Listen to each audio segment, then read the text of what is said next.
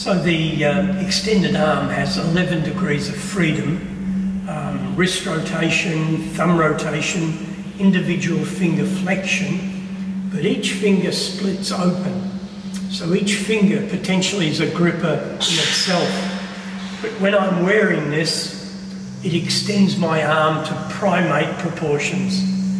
And typically in a performance, whilst my right arm is extended, my left arm is involuntarily programmed via a muscle stimulation system.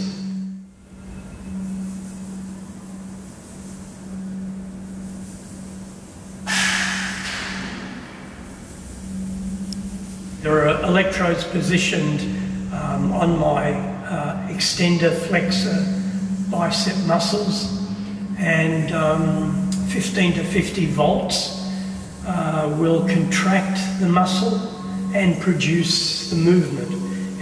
And with a small array of electrodes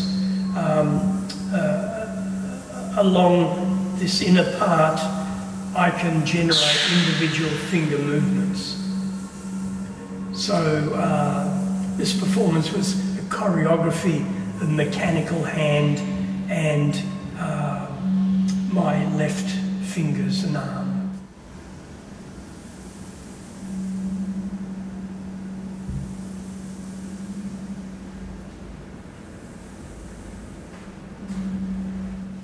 So this was engineered in 2000 and it's pneumatically actuated. So again, it requires compressed air. There are linear actuators and rotary actuators. I'm wearing a belt pack of valves and the control box.